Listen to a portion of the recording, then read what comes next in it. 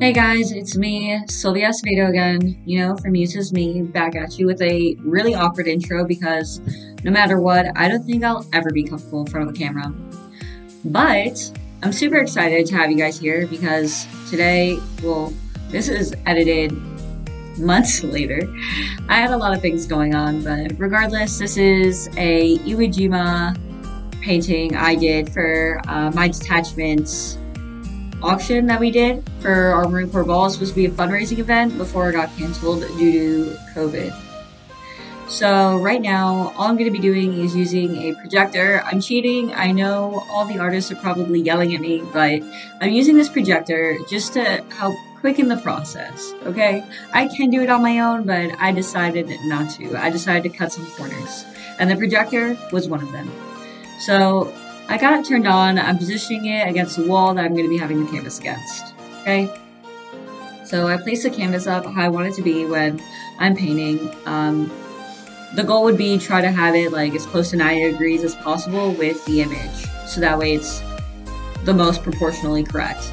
Then I move the image up and down on the canvas to make sure that all the Marines and the sailor and the tip of the flagpole all fit within that canvas. Then now I'm going to be using a Sharpie and I'm just outlining. I'm doing this with a Sharpie instead of a pencil because I do plan on putting a couple coats down of white paint and I want the lines thick enough to be seen through that while I continue to paint the Marines. So besides how I'm painting or what I'm painting it for, I just want to share a few facts from the Battle of Iwo Jima because it feels wrong not to. This scene was photographed by Joe Rosenthal and is actually the second flag raising. The individuals from this photo are Marines Sergeant Strength, Corporal Block, PFC Sousley, PFC Hayes, and PFC Gagon, and lastly a Navy Corpsman Bradley, all from Echo Company, 2nd Battalion, 28th Marines. This battle lasted 36 days and we had over 26,000 casualties, which is more than all the troops the Japanese had in that battle. Here I am creating these lines and boom, my friend comes in. Hawk, I miss you. Thank you for hanging out with me. I'm really fortunate to have good friends that are willing to hang out with me even though I'm focusing on my own thing. So as I'm drawing these lines, you may notice, looking back, that these stripes seem very narrow. At the moment, that's not what went through my mind. So here I am, I finished up these lines and I'm like, wait up. Okay, I count them all out and I realize this only covers like a third of the freaking canvas. So now I'm like, oh man, where did I mess up? Okay, I go back to my phone, I'm looking back at this webpage again and I'm like, how did I do this? What happened? Okay, so I figure out where I went wrong. So for some reason when I was putting in the measurements, I put 3 feet, or I don't know how exactly I did it, okay, but pretty much I think it assumed the 3 feet was going to be the length of the flag, and so then, the little system that the website uses assumed that the width was going to be far shorter, so it made the stripe shorter, but I fixed it. Now I'm redoing these lines. I do one side of the canvas, then I go to the other, fill out the other, and shortly I'm going to meet in the middle.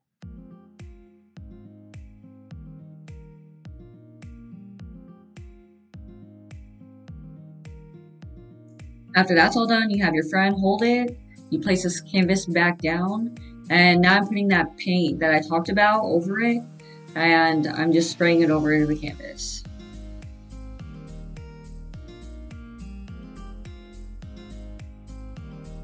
And as you can see, you can still kind of see those lines through it. I didn't show me painting the red, but it is what it is. And now I'm painting the Marines and Sailors silhouette. So that's why I wanted the American flag in the background, because I was planning on just doing the Marines, Sailor, and the flag in black.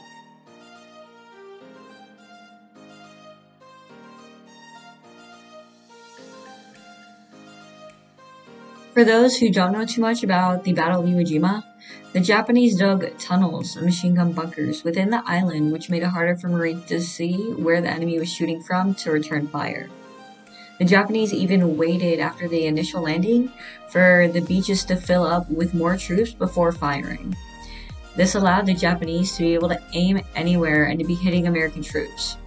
Regardless of the Japanese planning, Americans were still able to win that battle. And for me, as a Marine, it propels me further, knowing our legacy and not wanting to be the one that detracts from that high standard built.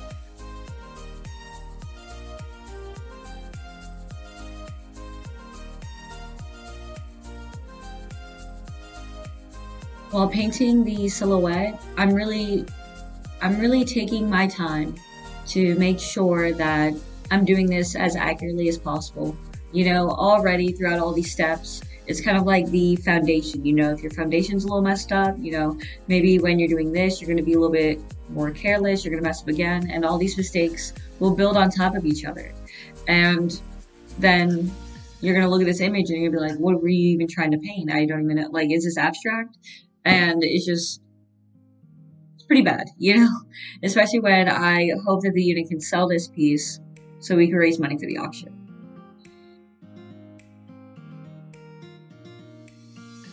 Now I just work my way up, and don't be afraid to move canvases. Don't be afraid to move and utilize the materials you have to its fullest potential. Don't always think oh, I have to do something different. No, you make that stuff work for you. So I'm always moving around the canvas. I'm always, doing something different with my brushes. And that's just to help me, be better about this.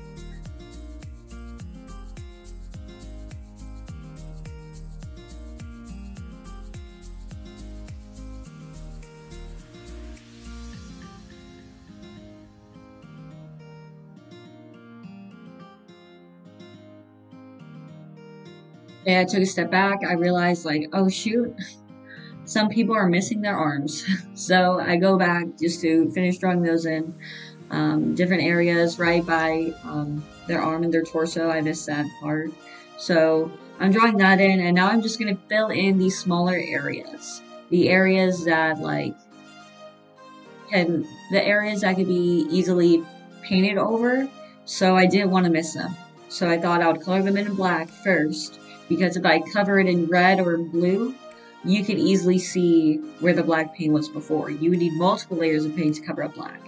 So that is why it's important to paint those small areas first with black. So that way, in case you do go too fast, go over a corner, start overlapping some things, you could still go back and you could fix it because you know exactly what was actually supposed to be there. After that, now I use a wider brush and I'm covering more of these solid areas. It just quickens everything. Yeah.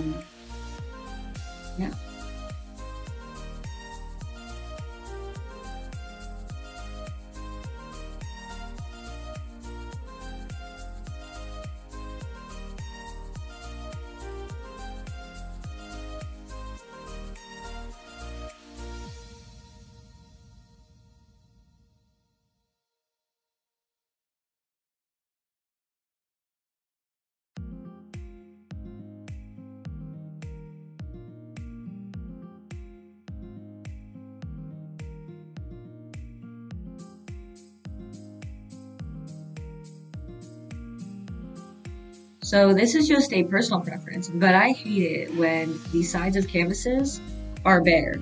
I always try to paint them, coat them with something, because I think it just looks better, but that's just me. You can do whatever you want.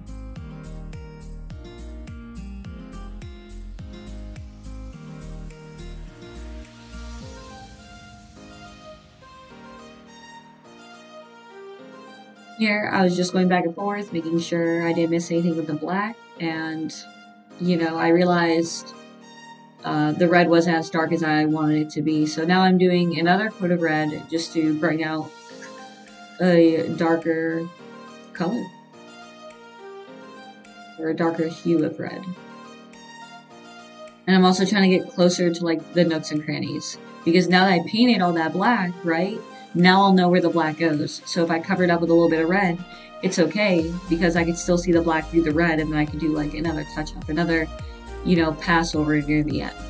And now, because I didn't record the red, I felt bad, so I want to show you how I mix blue. And do not, I'm telling you, do not sleep on those like Tostitos chips jars. Like, I'm not sure if it's just the Hispanic in me, but you can always use old food containers for storage. Always.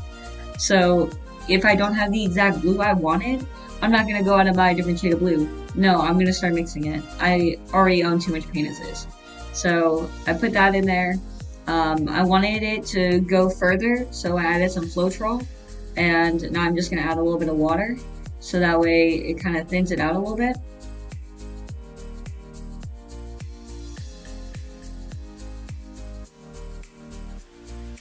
And now all you gotta do is just keep mixing it until all that paint is mixed, and then you can decide, hey, is it dark enough? Is it light enough? What do I need to add? And then you just add to it.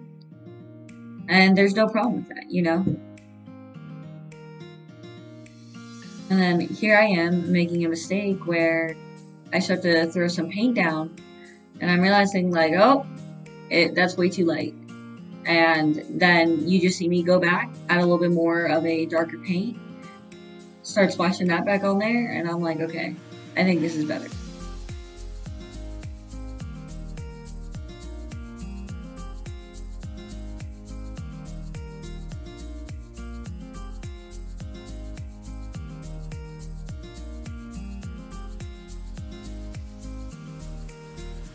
And here we are. This is when painting starts getting a little bit more exciting. When you kind of see more of like the possibility, right? You're starting to see the finish line. You're like, wow, that is an American flag in the background. And wow, look at that silhouette, So this is when things start getting a little exciting and you're just ready to get this done with. So here I am. I just started throwing blue paint all over that thing. And as you can see, everything I've been saying, you can clearly see the black that's underneath even the 2 or 3 coats of blue paint. And so now I'm able to paint over that. Here I am fixing up where the red overlapped the black, and it's just that final pass over, right?